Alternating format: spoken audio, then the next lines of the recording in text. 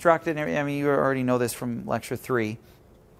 So, but how do you find the dynamic actuation space? You know how to link a single twist in the freedom space at its speed with its wrench. So what you do is like I suggest starting with omega 0 and plug in a bunch of twists in the freedom space and find their corresponding wrenches. Then plug in some random omega and do it again with a couple other twists, or the same ones in the freedom space, and you get some other omega, and just keep doing that and linearly combine them till it's clear you filled out the dynamic actuation space. That's how you calculate the dynamic actuation space. And this is the entire chart of dynamic and static actuation spaces, except including wrenches and moments. You know, I just showed you this, the parallel pyramid with the blue things in it before with static actuation spaces. But here's everything with the orange and the black and everything. And this is the exact same as constraint spaces, it's just oriented differently. And, you know, or it's just flipped because I put 0, 1, 2, 3, 4, 5, 6 actuators, right? Okay, but here's just the absolute crazy thing. So that's how I found this dynamic actuation space, and then it guides you how to pick them. And then you can use that same equation. You know, you can find out what magnitudes you need to do to get to actually push on this at whatever plane you actually want to push on to match the speed and everything. And so I've given you all the theory to both statically and dynamically load things. But here's the nutty thing. Okay, so turns out, like, you know, most people think, like, my goodness, you know, this system achieves 3 degrees of freedom. So you'd think, well, of course you need 3 actuators. And that's right if you're quasi-statically loading it. But who would have thought if you're dynamically loading it, you actually need 5? It's like, why 5? You know, that's just weird. So it's dynamic actuation space is already very useful, because if you actually want to drive something at an appreciable speed, it may surprise you to find you need more actuators than you have degrees of freedom. Okay, and then it tells you how to place them and all that stuff, and how to linearly combine them to get the motions in the freedom space you want with no parasitic error or minimal parasitic error. And so that's very non-intuitive. The other interesting thing is what would happen. The reason the dynamic actuation space was different than the static actuation space, and the reason you needed more actuators in this dynamic actuation space than static actuation space, is because the centers of mass and the centers of stiffness of the system did not align. Right? It began at the center of stiffness, went all the way down, then came up and settled on the center of mass. If the centers of stiffness and center of mass had been the same, then nothing would have had to move, and the static actuation space would have been the same as the dynamic actuation space. That's another really interesting thing. So first of all, dynamic actuation space will always be the same or be more complex and have more actuators in it. It'll never get simpler. That's one principle. You know, but the most important principle is, my goodness, if you just align your center of mass and center of stiffness in a design you design, you know, then your actuation becomes much easier, and you just need as many actuators as you have degrees of freedom, and it's much simpler to place and they're much simpler to drive. So that's a really important takeaway, is if you're going to design this, align your centers of mass with your center of stiffness. So one thing you could have done to be smart, if you had to have this weird tabletop thing, right, is you could have cut a hole in the base and just kept extending the mass below it until the center of mass of the whole stage was halfway down the flexure length, and they were right on top of each other. If you had done that, if you had known the importance of that and lowered that center of mass to align it with the center of stiffness, you would have had the static actuation space is just a single plane, would have been the same as the dynamic actuation space. You would just need 3 actuators, and you could drive the whole thing at any speed with no problem. Another thing to do is you know, this is a much simpler design than that, with that big T-shaped thing and the wires and everything nonsense. This is a much better design that's just nice and symmetric, and obviously its center of stiffness is in the center. You don't even need to calculate. You see, there's 3 flexures. There's this one, and then that one. That's a serial element There's a blade and there's a blade. Serial element, and there's 3 in parallel, so it's a hybrid system. You know, but you can tell right off the bat the center of mass and center of stiffness is all going to be at the same point in the center. And so its static actuation space is the same as its dynamic actuation space. Nothing will move, and you'll always just need 3 actuators. So this is another reason, you know, so this is another way you can align mass and stiffness, or center of mass and center of stiffness, okay? So very, very powerful concepts, okay? So some big takeaways: if you're going to design something, make sure once you've tried the topology, you at least look into what its static actuation space would be, make sure it's reasonable, and then try and align your center of mass and center of stiffness so that you don't have to deal with dynamic actuation space. You can just drive at any speed. If for whatever reason from constraints you can't align them, or it's difficult to align them, or you find they don't align, then, you know, because it's tough to perfectly align them, then you'll need to deal with dynamic actuation space. You know how to calculate it. You'll find you might need more actuators than you have degrees of freedom, and you'll know how to place them. Now, if you really need high precision, though, just know, because of the transient part that takes a while to damp out, especially with flexures with low damping, you might find that actually you just always need 6 actuators to really control everything nicely at many different speeds. You know, dynamic actuation space is a nice approximation. It can save you money. So, you know, you don't go off and buy 6 actuators. In this case, you just needed to buy 5. It would save you an actuator and save you control and all this stuff. But in reality, when you consider the transient and actual damping and everything, sometimes it's just easiest and worth it and best if you just always stick 6 independent actuators on it with sensors and use closed-loop control, and then you're going to make sure you're taken care of at any speed with closed-loop control. So that's just a practical thing. So, okay, so let me introduce you to the final concept of this course, which is flexures that decouple actuators. Okay, so I've talked about how to know the kind, number, location, orientation of actuators, how to place them,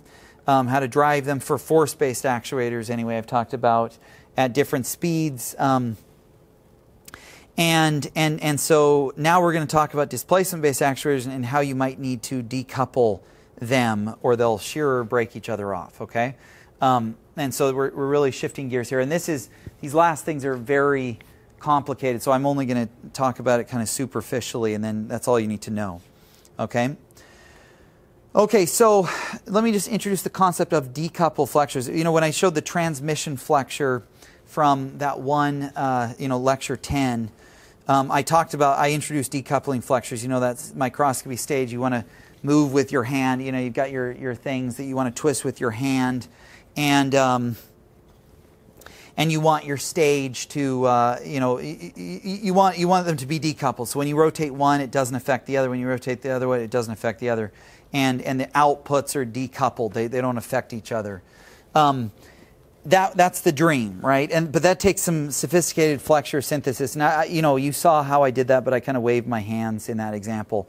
But there is a systematic way using fact to sweep through the space and consider all of them simultaneously. Okay, and so first of all, just the concept. This is a flexure that achieves tip and tilt. Okay, but obviously, if you just attached a thing on here and rotated it, it would shear off. You know, if you had 2 rotary motors that were displacement-based motors and they just rotated in 2 directions, you stuck it directly on something that was constrained to achieve tip and tilt, then when you tipped one, it would shear off the other and break it. And so you obviously need some intermediate flexures to decouple these so that when you rotate this one doesn't move. It certainly doesn't shear and break off as this bends down. And then when this moves, this doesn't shear or break off when this moves down. So you need some flexures in between that can stiffly pass the rotation of this through, but then deform these flexures to accommodate the deformation and vice versa on the other one. So these actually, this one doesn't affect this one This one doesn't affect this one. And they're both independently, can get independent outputs. Okay, those are purely decoupled flexures, and it's awesome. And the theory to design them uses actuation space and all of FACT's most complex concepts. So it's actually extremely difficult to teach.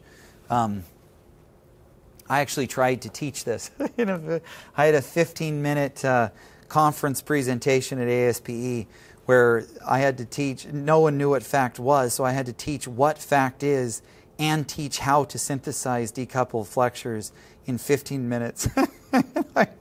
And I attempted it, and I think I got through 150 slides in 15 minutes, and everyone was looking at me like I was absolutely insane. So it was really embarrassing. So I don't even bother even trying to teach it in this class with all your knowledge, because it's a little over people's heads. If you are curious, though, I have the slides, and you can read a paper on it, and it's at your level it's not that hard to understand, okay? But there is a systematic way to go through all the designs so you can consider all the ways to decouple your actuators, okay? Okay, so let's look at this famous PI flexure stage, that has these bent blade flexures that connect to ground to the stage, and it's got these piezo actuators that are, it says 3 degrees of freedom, as you can see here, 2 translations rotation, and so they very wisely, this is a great flexure design, it's a great actuation space design. The center of mass and center of stiffness are directly aligned, so the dynamic and static actuation space are the same. You just need 3 actuators. They align them the best they could, or the best that could be done to make them independent. And so it's a great design, and they sell this as a nano positioner. But problem is the actuators aren't decoupled.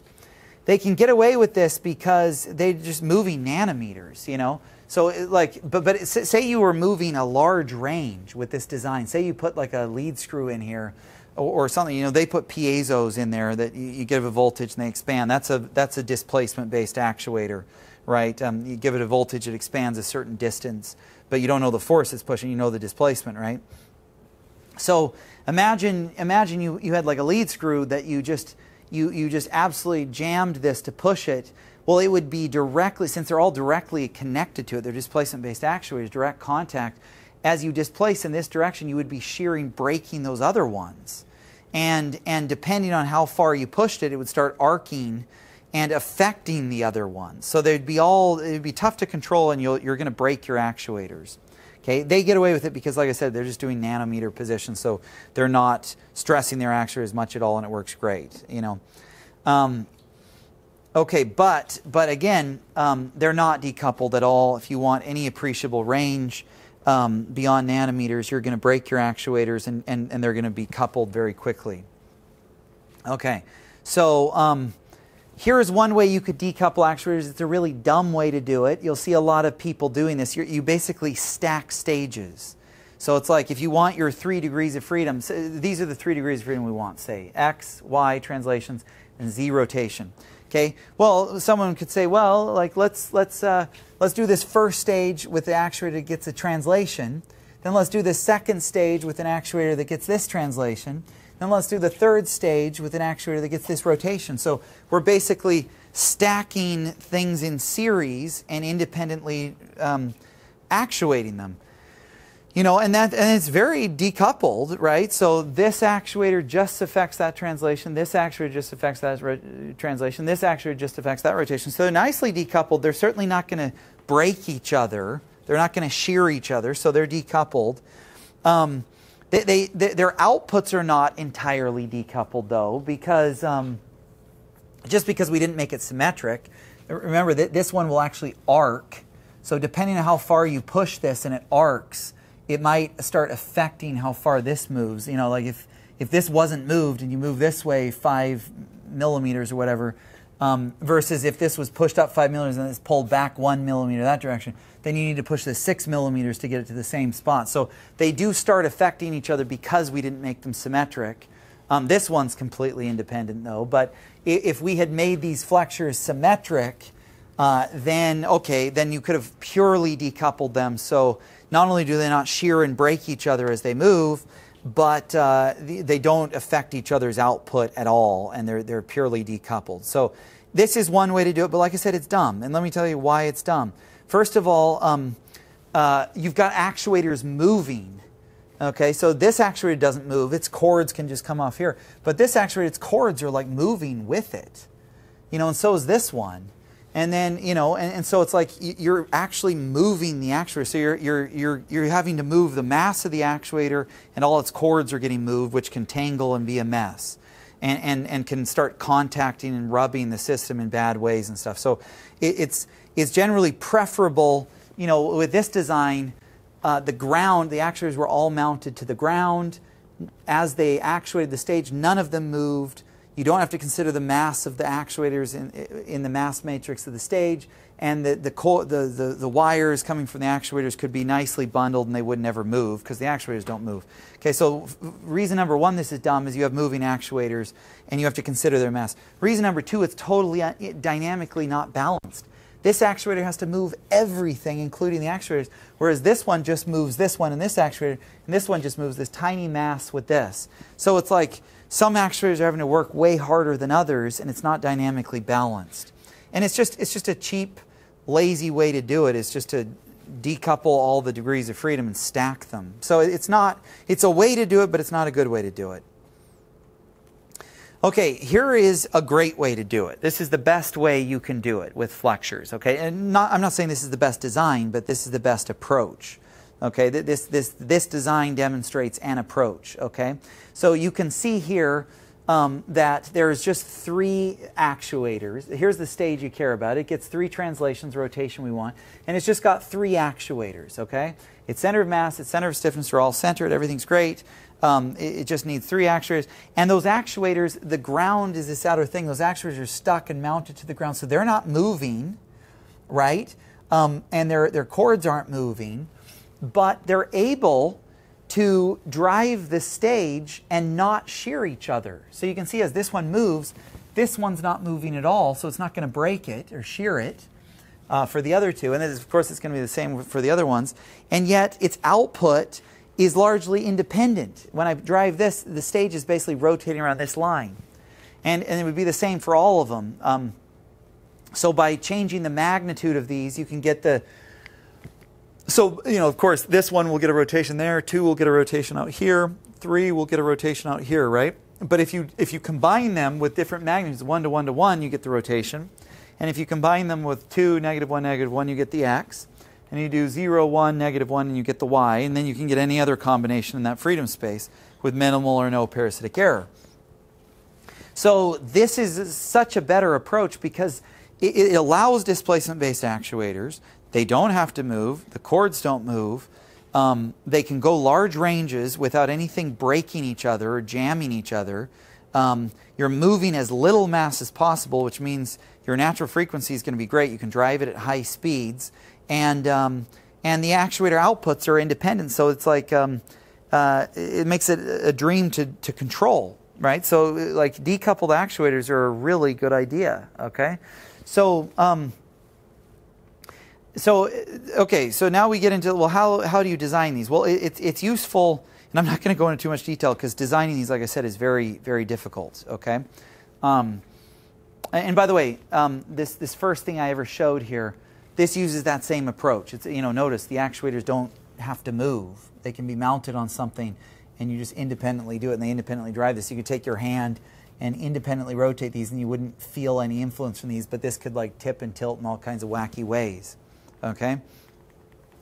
So it's a good approach to use this. So let's first define the different parts of these kind of mechanisms so to give you a sense for how you could design them. Okay? So you could either add flexure bearings like this. This is a flexure bearing. Okay, there's the ground. That's a serial element, and we use 3 of them. So these 3 are serial elements. They actually just independently constrain the stage, so that they do the job of the bearings of constraining providing constraining flexures, so that the motions you don't want aren't there, but the motions you do want, the 2 translations and 1 rotation, it is allowed. Okay. So you could either have independent flexures that act as the job of the bearings, and then have another set of flexures that don't constrain anything. They have no constraint. So imagine you take this blue actuator out. By the time you look at the freedom space from this ground to this stage, and then from this thing to this, and then from this to this is a 0 degree of, or sorry, this is a 6 degree of freedom system. It has no constraints. Order of constraint is 0. So if you took these blue things out and just looked at this, so for instance, if you took those all away, this would be nicely constrained to achieve the 2 translations and 1 rotation, as shown here. Okay, they're just doing the independent job of doing that. Okay, if I took those away though, and took the blue ones out, each of these things is doing nothing. This would have 6 degrees of freedom. Therefore, they're not doing the job. So this design is good because those flexures are independently doing the job of guiding the bearings, and then these guys are independently doing they don't provide any constraint, but they do the job of decoupling the flexures. Okay? So like I said, without those, it's 6 degrees of freedom. Okay? This is called so the decoupling flexures can be serial actuation chains. They're broken into 2 different parts. Okay? There's a flexure coupling that basically interfaces between the ground and some stage that that the actuator directly pushes between. And what that does is it makes sure that actuator doesn't experience transverse harmful loads. It just, if this is a linear actuator that just translates straight, then these flexure bearings are just going to make sure this block just translates straight. That if there's weird forces or torques put on this block, that the flexures take it up, not the actuator. So they don't shear or break the actuator. So this is the flexure coupling, okay, here. And then on top of that flexure coupling comes the decoupling flexure from there to there, which is shown here, okay? That flexure does the job of stiffly passing the linear force through it onto the stage, but while absorbing or deforming the motions caused by the other 2 actuators.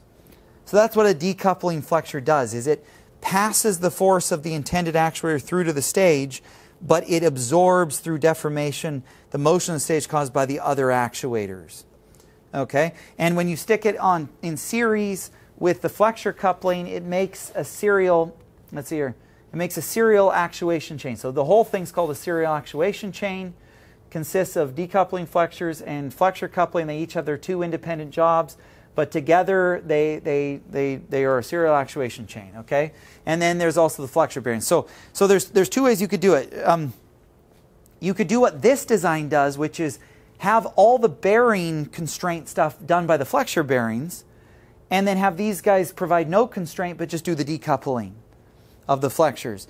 Another way you could do it, though, that's really tricky, is you could have no flexure bearings, and you could design it so that your serial actuation chains not only do the job of decoupling their actuators, but they also do the job of constraining the stage simultaneously. So for instance, you see, this just has this element repeated 6 times. This guy allows the actuators to be decoupled. So as you drive them with the motions you want, the X, Y, and Z rotation, you can see the actuators don't move. They're all decoupled. Everything's nice. But there's also no other flexure bearings to constrain those motions. These do that job as well. Okay, so, and you can do every combination between. You can do like half the constraint with flexure bearings and the other half with serial actuation chains that decouple. You could do it all in the serial actuation chains. You can do none in the serial actuation chains. So you can see there's a lot of different options. And I came with a systematic approach to be able to go through them all. So in this case, there's the flexure coupling, okay, and this simple blade was the decoupling flexure. And together they're the serial actuation chain, and they're the system's flexure bearings in this design. Okay, so the rest of this, using fact analyzed decoupling systems. So this section goes through how to comb through all the freedom and actuation, constraint spaces and actuation spaces so you can analyze how this would work. And then the next section I talk about, this, I reverse it and say, you know, here's all the systematic approaches to go through all of them to constrained stages with the correct actuation space, with flexure bearings that get some order of constraint, and then to design serial actuation chains that have decoupling flexures that work, that do some of the other constraint, or either or, right? So you can go through all the different ways. I'm gonna zip through this because it's just way too confusing. There is one thing I want to point out that's important, okay?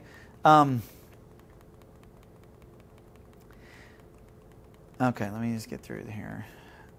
You can look through these. These will make a lot more sense if you read my paper on this. The paper is actually pretty good. It's published in Precision Engineering. So here's the important thing when you're picking decoupling flexures. So in this design, it's just the blade that interfaces the flexure coupling here with the stage. And this whole thing, with all of them together, constrain it so it gets the motions you want, right? But how do you pick these? Well, it's important that, this actually puts a force through there, so it's got to not have a degree of freedom in this direction. You can see it doesn't have a black arrow. Okay, so it'll pass that to the stage. But then notice, if I drive this stage with actuator 2, it'll rotate around a line here. If I drive it with actuator 3, it'll rotate around a line here.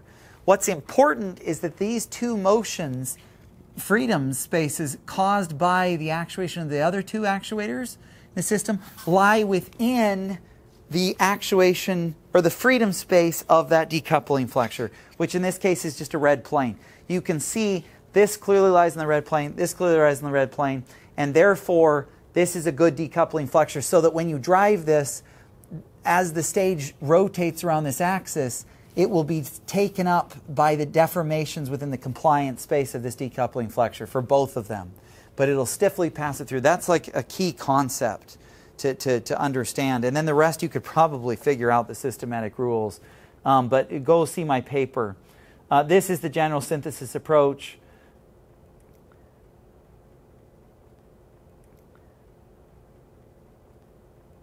Okay, so this is a cool mechanism that here's another way you get it, the two translations, decoupled, and the rotation. Okay, so I designed a bunch of different examples using the systematic approach so you can go down all the different options and see them all.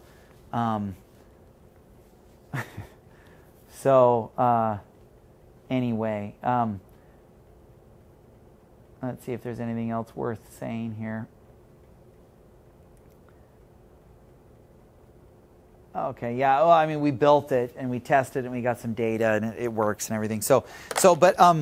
Anyway, that's pretty much the last lecture of the course. Again, you don't need to understand how to design decoupled flexures, although you might find them useful in your project, and so it might be worth reading that paper or coming and asking me about it, or just ripping them from these slides, using... So what you definitely can do is just design the flexure bearings to guide the motions you want, right? And then just use those serial actuation chains that I initially showed you that add no constraint themselves, so they won't interfere with the flexure bearings, but they will decouple any motion that you'd like. So you can just rip that one. When I first introduced serial actuation chains, just use that or something like it, right? Okay, but with that, you should be pretty knowledgeable about actuating flexures, how to pick them, how to locate them, how to orient them, whether they're force-based, displacement-based, and how to decouple them and get some really neat things. And then sensing, strain gauges you can attach onto flexures that deform, and you can use strain gauges or great precision sensors, or you can use cap probes that measure the capacitance of the stage and put those as close to the thing you're measuring as possible, and they can measure things. You can use visual systems that have really high resolution cameras to measure things. So there's different ways to sense flexures, and then of course you can close the loop and control them. So, but the class doesn't focus much on sensing. I almost came up with something called sensing space, and then my acronym would have gone to FACS with an S on the end, but that didn't seem to work out so well. But anyway, that's a fact in a nutshell. Hopefully you enjoyed the course. Good luck on your project and on the practice homeworks and the exams. And stay tuned for check out my YouTube channel as I post stuff. You'll obviously notice I have a lot of extra stuff in that channel that I don't talk about in this class. And I tend to do a follow-on class, 294B, that teaches how to do interconnected hybrid systems and that kind of thing in the context of designing metamaterials and architected materials. And so that class is in the works. I'm not sure when that'll be ready. But thanks for taking the class, and we'll hopefully stay in touch. Take care.